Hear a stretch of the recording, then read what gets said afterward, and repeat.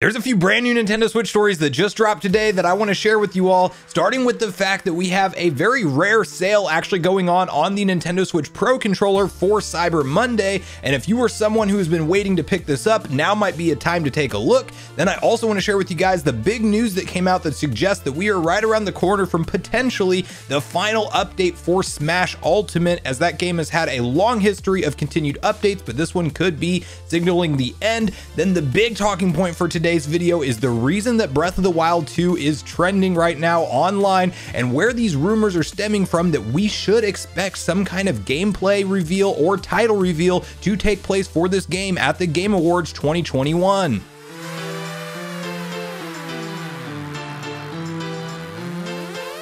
What's up, Nation? If it's your first time on the channel, make sure you join Sunbro Nation by subscribing below, hit the like button on this video if you enjoy it today, and make sure you turn on your bell notification icon so you're kept up to date with all the newest gaming news. Now, as I mentioned, guys, we're covering a few different stories today, and I want to start it off with a surprise announcement from Nintendo that dropped today that officially confirms that they are selling the Nintendo Switch Pro controller, which regularly retails at $70 here in the US, at $20 off. So it is at all major retailers and even Nintendo's own store right now, selling at $49.99. And due to the rarity of a discount on that controller, I thought it would be worth mentioning for any of you that are maybe out there waiting to pick one up, as this is a very nice overall controller for most games to be played very easily on the Switch, and the HD rumble is supported, and of course you have the ability to also use your amiibos with it directly, so you definitely do get some extra features with this type of controller that we don't always see included in the third-party ones.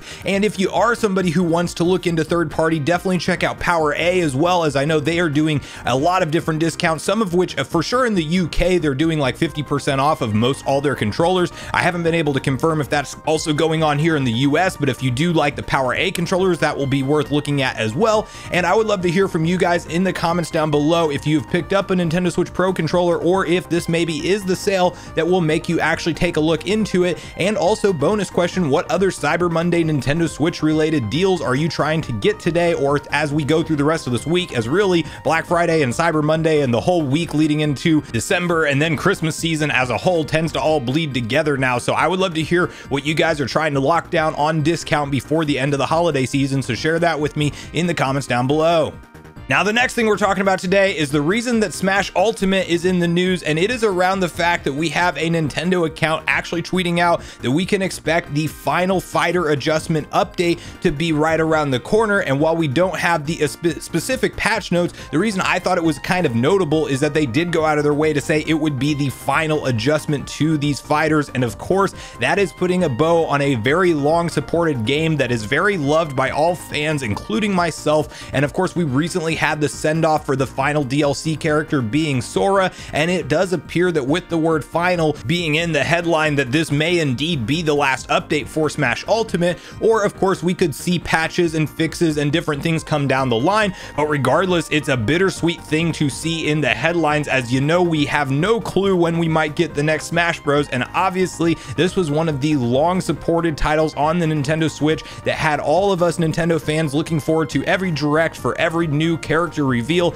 and a great reason to go back and boot up the game and play with your friends again, whether it's local or online. So with all that said, we don't know what this update will actually fully entail other than the final fighter adjustments, but we can expect this to most likely be around the corner. And of course, we will probably cover it here on the channel with the full patch notes once we actually know what's really been adjusted. But I would love to hear from you guys in the comments down below how you feel about Smash Ultimate officially being wrapped up, what you thought about, again, the final send-off character, which was Sora, which I actually thought was a very fitting character to send off the series, as it's just a major collaboration and a major deal to actually pull off. That said, I hope that whatever the future Smash games entail, that maybe we get Waluigi added in one day, as I really did want to see him added into the roster just because he doesn't get the love he deserves, and I love him as a character. But that's neither here nor there. Share with me all your opinions on what you want to see from the future of Smash, and what you thought overall with how Nintendo supported this game. And also, if you think that we may get another Smash Bros in the future, or if you really think that Smash Bros Ultimate may be what it's called, which is the Ultimate Smash, and we don't get the series going forward. So I would love to hear from you guys on all things Smash Bros Ultimate in the comments down below.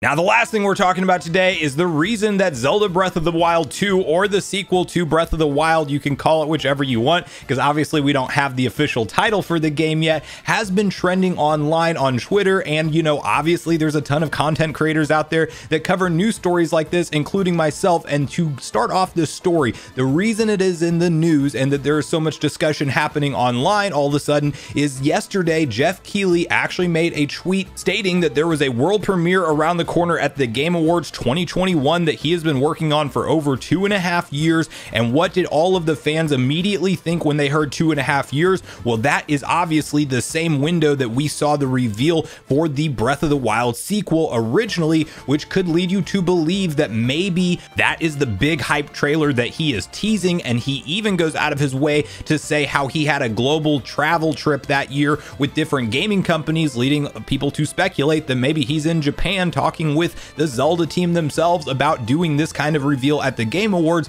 And you also have to look at the history of how Zelda Breath of the Wild specifically has been featured multiple times at the Game Awards, as not only did it win a Game Award, it also revealed the Champion the Ballad DLC, and they even had a gameplay reveal for Breath of the Wild. So Nintendo definitely has a history, and there's a lot of reason to speculate. And to start off the story, I do want to hop over to Nintendo Life, where they have a nice little article put together with all of the details and the reasons why a lot of fans are expecting this title to indeed be Breath of the Wild 2. The Game Awards has a world premiere it's been working on with a dev for 2.5 years, and one guess is Zelda. Zelda has a Game Awards history. The Game Awards are just around the corner, and a number of Nintendo titles across multiple categories are in the running to win awards. Perhaps the highlight of the lot is Metroid Dread, which is up for Game of the Year. The show isn't just about awards though, it's also about the announcements, and once again, host and organizer Jeff Keighley is drumming up excitement on social media about what's to come. In his latest post on Twitter, he teases a world premiere the team has been working on with a developer for 2.5 years.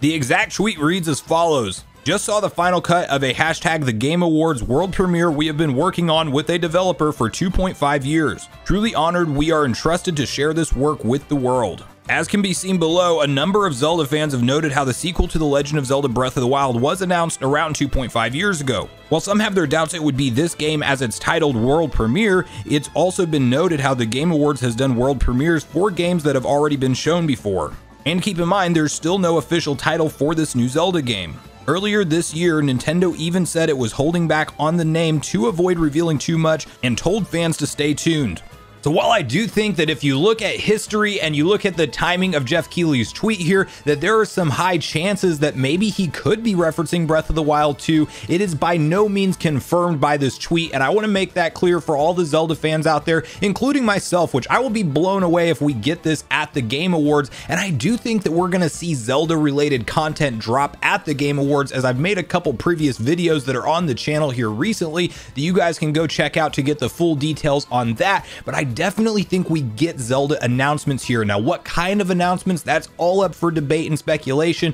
and I would just say to go into it with lower expectations to be on the safe side, as Jeff Keighley could be easily talking about a title that's in development for any other company as well, such as, you know, there's been a lot of talk online about maybe it being like the Hellblade 2 sequel, which of course we haven't seen anything for in about this same amount of time. It could be some major Sony game easily, maybe God of War Ragnarok, although I don't know that that perfectly lines up, but you never know with things behind the scenes. Hollow Knight Silk Song is another one that, even though it is more in an indie title type of category, it definitely has mainstream draw. And then we could also maybe, and I don't want to get my hopes up for this at all, but maybe get something like the Metroid Prime 4 gameplay trailer, or maybe something like the Metroid Prime remake reveal, which we, according to multiple leaks and rumors online, can maybe expect that to actually drop as soon as 2022 to celebrate the 20th anniversary of that game. So all of that said, I want to put that out there as kind of a warning. Don't go into this event with full expectations that we are going to for sure see this Legend of Zelda Breath of the Wild gameplay and title reveal.